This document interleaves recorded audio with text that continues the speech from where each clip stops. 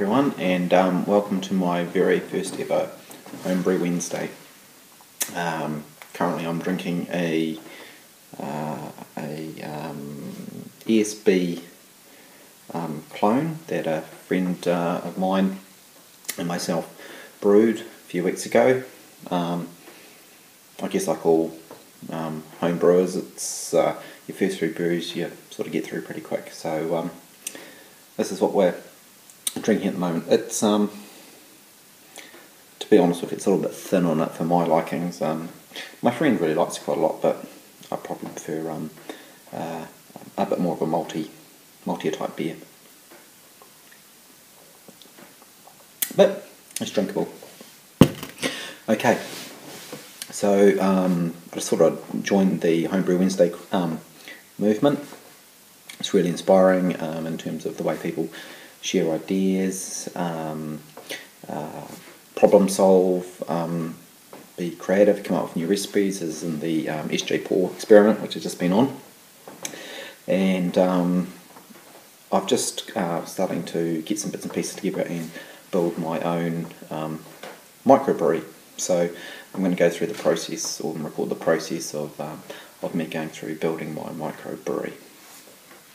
Okay guys, so here's the kit that I've got at the moment. So I've had the advice of a good friend of mine who's actually a home brewer as well, and he's actually probably on his 20th brew. He's given me a good bit of advice in terms of equipment and what to buy. So I have tended to spend a little bit extra and try and buy quality. So the mash tun that you can see here is from All Grain. And I have to say I've had great support from Carl up there. My hot water pot, as you can see, I just bought a cheap one of those. I just bought one from a place called Crazy Deal. It's $55, and I'm lucky, like I said before, my friend who's a plumber, guess fitter, he's put a tap on that for me, which is really good. Saved quite a lot of money actually. I mean, you know, you can go out and you can buy these fancy kits, you know, you can buy the Pharaoh one or whatever, but it's half of the joy of this process is actually figuring out for yourself and getting together with other like-minded people and building these things. And this is the latest piece of kit that turned up the other day. This is again from All Grain, and it's just really good quality pot.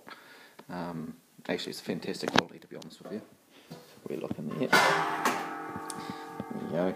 And I think shipped to Dunedin, it was about $155.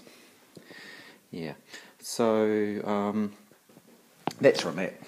I've got you can see it over back there, tucked in there, bit of a wart chiller. Yeah, so what I'm hoping to do here is take this kit and turn it into a gravity fed system. That's the plan anyhow. Yeah, so like I said, I'm going to build a gravity system, and one of the really cool things that I've learnt about this getting into home brewing, or as I like to call it, independent craft brewing, is just the sort of the kinsmanship that exists out there.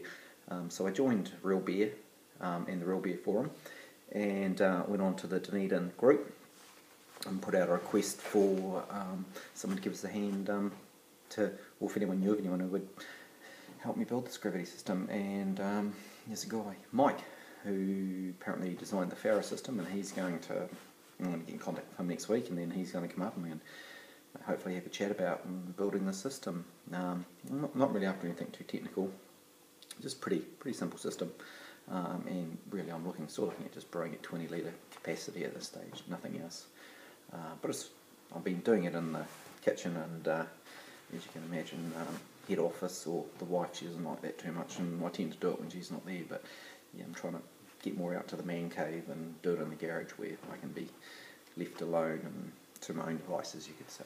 Yeah, so I guess like all Homebrew Wednesday or brew tubers or whatever you want to call ourselves, it's a pretty exciting time, and I guess I'm just wanting to join the community and get some advice at times, share some ideas, and yeah, I'd really appreciate if you people just comment on the video and say hello, and I'll make my every effort to reply back, and I'll keep you updated as to how things go and how much things cost, because I guess a lot of guys out there are quite curious as to how much these sort of setups cost and that.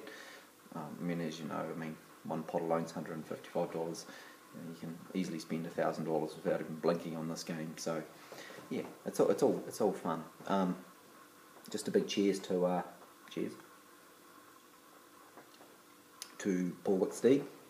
I've been following his stuff on another one, really fantastic, and all the other brew tubers out there, just for your advice and your help as I've been trying to get this thing going. So it's been fantastic. So stay tuned. Let me know what you think, and let's just watch this project evolve. Cheers.